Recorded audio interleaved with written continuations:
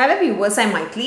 In 11th Business Maths Differential Calculus exercise 5.9 la first la third sum நம்ம இந்த வீடியோல பார்க்க போறோம். Question பாருங்க. Find y2 of the following function. y2 அப்படினா differentiate double differentiate பண்ணனும் அர்த்தம். y1 னா single differentiation, y2 னா ஏற்கனவே differentiate பண்ணத மறுபடியும் differentiate பண்றது தான் y2. Third sum question பாருங்க.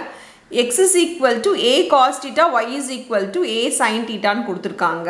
இப்போ வந்து நமக்கு dy by dx தான் கண்டுபிடிக்கிறோம். y in terms of x தான் கண்டுபிடிக்கணும். ஆனா இங்க கொடுத்திருக்கிறது x in terms of theta வருது, y in terms of theta வருது. இந்த மாதிரி வரும்போது எப்படி போடணும் அப்படினு பாத்தீங்கன்னா இங்க y2 னா என்ன கண்டுபிடிக்க சொல்லிருக்காங்கன்னா to find ரெண்டு வாட்டி டிஃபரன்ஷியேட் பண்ண சொல்லிருக்காங்க. அப்போ dy square by dx the whole square தான் நம்ம கண்டுபிடிக்க போற ஒரு விஷயம். இதுதான் நம்ம ஃபைண்ட் பண்ணனும். இது நான் ரஃப் காலத்துல எழுதுறேன் உங்களுக்கு தெரியணும்ன்றதுக்காக. இப்ப பாருங்க இங்க ஆனா நம்ம எப்படி போட முடியும்னா dx by d theta தான் போட முடியும். x in terms of theta தான் போட முடியும். அப்படி போடும்போது இங்க என்ன ஆயிடும், a வந்து ஒரு கான்ஸ்டன்ட் டேர்ம், a வை அப்படியே வெச்சுக்கோங்க. இங்க நம்ம cos theta வை நம்ம டிஃபரன்ஷியேட் பண்ணா sin theta minus sin theta ஆயிடும். அதனால மைனஸை முன்னாடி போட்டுக்கிறேன். இப்போ அதே மாதிரி இத தனியா டிஃபரன்ஷியேட் பண்ணுங்க. இது y in terms of theta இருக்கு. அப்ப இத வந்து dy by d theta பண்ணனும். a அப்படியே வெச்சுக்கோங்க. sin theta வை டிஃபரன்ஷியேட் பண்ணா cos theta. கான்ஸ்டன்ட் டேர்ம் அப்படியே நம்ம வெச்சுக்கலாம். a ன்றது இங்க ஒரு கான்ஸ்டன்ட் டேர்ம். நம்ம என்ன கண்டுபிடிக்கணும் ஃபர்ஸ்ட் y1 னா என்னன்னா dy by dx கண்டுபிடிக்கணும். சோ dy by dx ன்றது இத dy இருக்குனால இத முதல்ல எழுதிக்கோங்க. dy by d theta by dx by d theta. இப்போ பாத்தீங்கன்னா d theta கேன்சல் ஆயிடும். சோ dy by dx வந்துரும். சோ நமக்கு என்ன தேவையோ அது நம்ம இப்படி போட்டா வந்துரும். இதோட வேல்யூ பாத்தீங்கன்னா a cos theta by minus of a sin theta ன்னு வருது. சோ a கேன்சல் ஆயிடும். minus of cos theta by sin theta எப்படி எழுதிக்கலாம், cot theta ன்னு எழுதிக்கலாங்களா.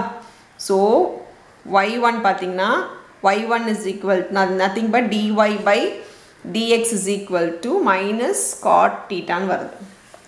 உங்களுக்கு நான் சொல்லிருக்கேன் இத மறுபடியும் டிஃபரன்ஷியேட் பண்ணனும். டிஃபரன்ஷியேட் பண்ணும்போது அதுதான் வந்து நம்மளோட y2.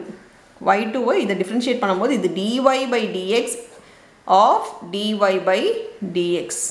So இத டிஃபரன்ஷியேஷன்ன்றது d by dx of dy by dx. This is equal to minus of cot theta ன்னு இருக்கு. cot theta ஓட டிஃபரன்ஷியேஷன் பாத்தீங்கன்னா minus cosecant square theta. So ஏற்கனவே ஒரு மைனஸ் இருக்கு. இதுக்கு cot theta ஓட differentiation minus cosecant square theta. இது மட்டும் இல்லாம தீட்டாவும் நம்ம டிஃபரன்ஷியேட் இன்னர் ஃபங்க்ஷனும் டிஃபரன்ஷியேட் பண்ணனும். இன்னர் ஃபங்க்ஷன்ல தீட்டா இருக்குறதுனால தீட்டாவை டிஃபரன்ஷியேட் பண்ணனும். அத மறந்துறாங்க எக்ஸாம்ல. வெறும் cot thetaக்கு மட்டும் டிஃபரன்ஷியேஷன் போட்றாங்க. இல்ல theta வேல்யூ இருந்துச்சுனா theta இப்போ y இருந்துச்சுன்னு வெச்சீங்கன்னா y க்கு நம்ம டிஃபரன்ஷியேட் பண்ணனும்ல dy by dx ன்னு எழுதுவோம்.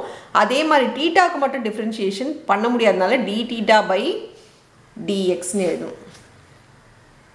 சோ இது minus into minus நமக்கு plus ஆயிடும். சோ plus எழுதணும்ன்ற அவசியம் இல்ல. cosecant square theta d theta by dx ன்றது என்னது, இங்க கொஞ்சம் வந்துருங்க. dx by d theta வந்து minus a sin theta ன்னு கண்டுபிடிச்சிருக்கோம். அப்ப இதோட ரெசிப்ரோக்கல்ன்றது இத ரெசிப்ரோக்கல் நமக்கு இங்க தேவை. அப்ப இத நம்ம ரெசிப்ரோக்கல் பண்ணா இதையும் ரெசிப்ரோக்கல் பண்ணனும். இது எதுவுமே இல்லனா by 1 இருக்குன்னு அர்த்தம்.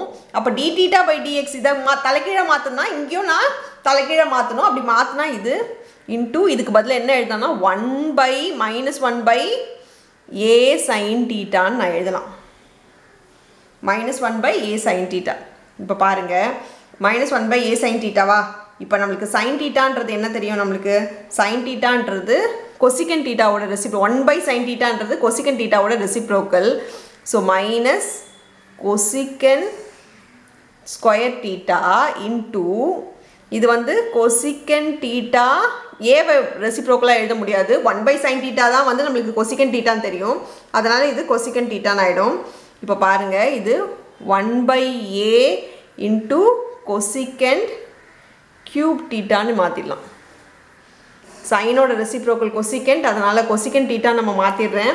ஏன்னா இங்கேயும் cosecant கேன்சல் ஆகுற மாதிரி இருந்தா பரவாயில்லை. இது கேன்சல் ஆகல. அதனால இது மேல கொண்டு வந்து cosecant cube ஆக்கிடுறேன். இந்த மைனஸ் சைனை மறந்துடாதீங்க. இங்க மைனஸ் சைன் இருக்கு, அத நான் ஃப்ரண்ட்ல கொண்டு வந்துறேன். சோ a இருக்கு டினாமினேட்டர்ல, அந்த a வை எழுதிக்கிறேன். இங்க மல்டிப்ளை பண்ணா இது cosecant cube theta ஆயிடும். சோ இதுதான் நம்மளோட y2. சோ அவ்வளவுதான் இந்த சம். Thank you.